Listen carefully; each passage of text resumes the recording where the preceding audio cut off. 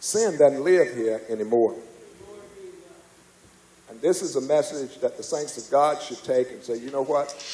I don't have to be subject to the rudiments of this world. I don't have to be subject to these temptations that come and cause me to do wrong. I don't have to be subject to evil. I don't have to break God's law.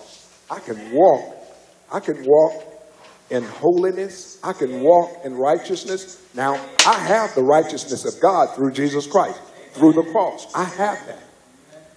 And because of grace and the development component of grace, I can grow and mature to the extent that I don't have to let the enemy take advantage of me and use me to do evil. I don't want the enemy to use me to do evil.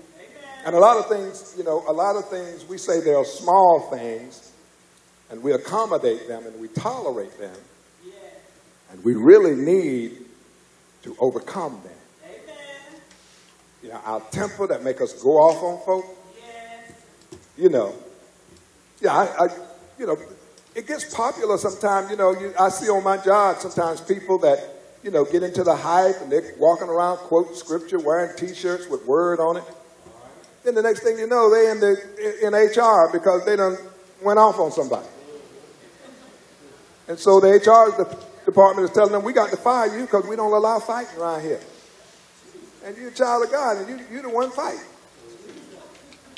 You know, there's some reefer smoking folk ain't fought nobody, ain't said nothing bad to nobody. They come in a daze every morning. But they don't say nothing bad to nobody. The boss tell them, go do this, and they, that's right. And you come in with your Holy Ghost self, and you the one always in trouble.